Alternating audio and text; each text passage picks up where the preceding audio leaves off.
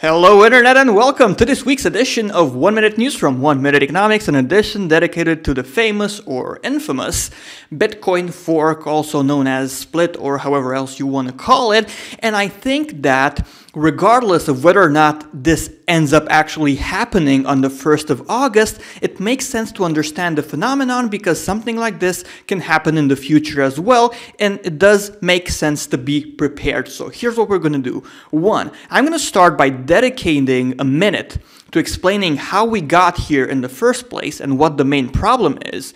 Two, I'm going to spend another minute explaining what the two sides are in this debate and what's causing issues. And finally, three, I'm going to explain what would happen if a Bitcoin fork or split were to take place and what you can do to protect yourself. The main issue that fuels this debate is the fact that Bitcoin as a network is too slow and or expensive.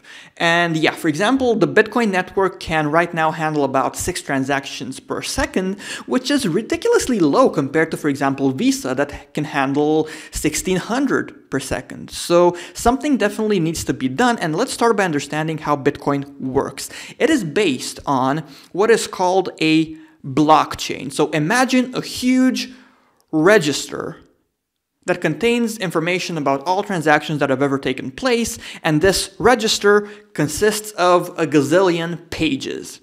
The register is called the blockchain, and each page is called a block. And basically each page or block is filled with transactions, and a transaction is a string of data like this account has sent money to this account in the amount of this much and has paid the miner this fee, because there's a miner fee in Bitcoin as well.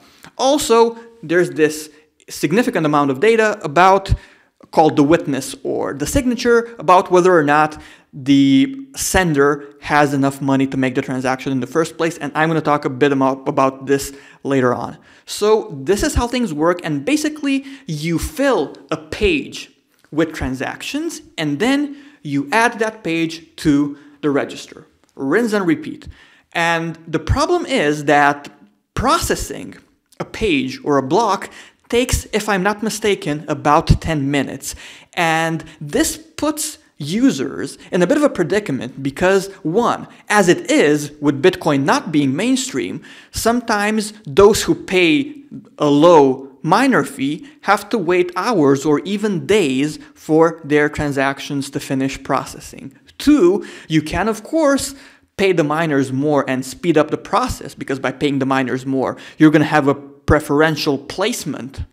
And obviously, this means that the transaction will go through faster, but then Bitcoin becomes expensive. So yeah, that's pretty much what's causing this entire debate.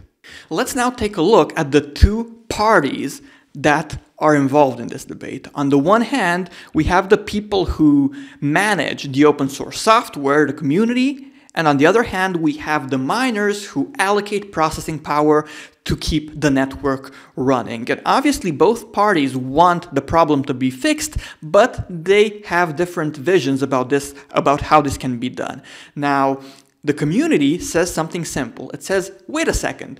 As I've mentioned previously, each transaction contains a signature, and that signature represents 2/3 of the content. So obviously a lot of space is occupied by the signature or the witness. So the community says, okay, let's change the structure a bit. Let's no longer include that section in the transaction like we usually do, and instead include it somewhere at the end of the block without it being necessary to end up putting that information in the blockchain. And this obviously means that you're going to be able to fit a lot more transactions on each block or on each page, if you will.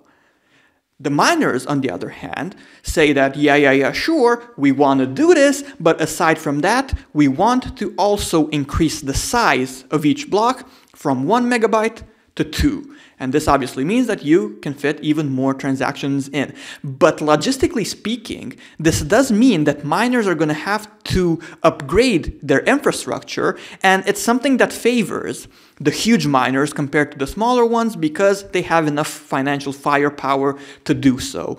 And yeah, this is the point at which the two parties say, we do not see eye to eye, and as a result, as of the 1st of August, it may very well happen that 2 distinct blockchains will exist. In other words, 2 new currencies will appear which share the same past, so the original Bitcoin, but one of them is going to have the framework that the miners envision, and the other one is going to be, if you will, the standard Bitcoin. Finally, let's see what would happen in the event of a fork, and as mentioned previously, 2 new currencies would effectively exist. They'd have the exact same past, but different futures. So what I mean is that if you have a balance in Bitcoin right now, then you'd have the exact same balance in Bitcoin number 1 and the exact same balance in Bitcoin number 2. However, as of the 1st of August, transactions that take place with Bitcoin number 1 are not going to appear in Bitcoin number 2, and of course, the other way around. And what this effectively means is that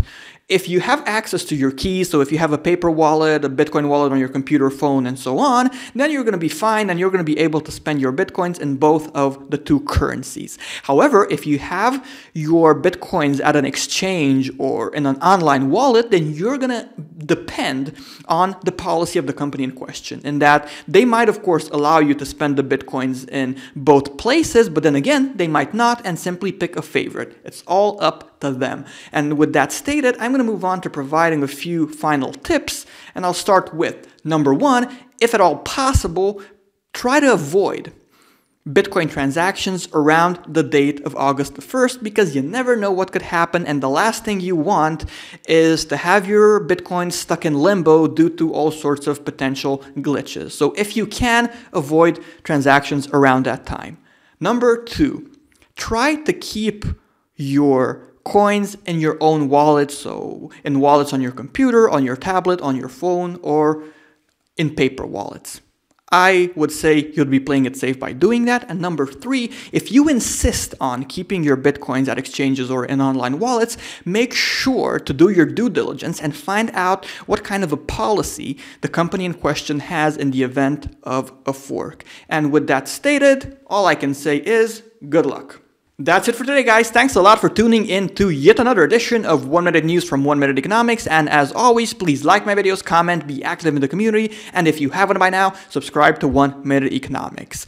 Also, if possible, try to develop the habit of telling your friends and contacts about the 1 Minute Economics YouTube channel, because even a quick tweet or a simple share on Facebook does wonders. And finally, those who want to support the channel financially as well can do so by buying my Wealth Management 2.0 book, which I think would be remarkably useful for people who have done well with cryptocurrencies and want to manage that money wisely. Or of course, you can simply donate through PayPal, Patreon, Bitcoin, and so on. For more info, please head on over to 1minuteeconomics.com. Thanks a lot, guys, and have an awesome week.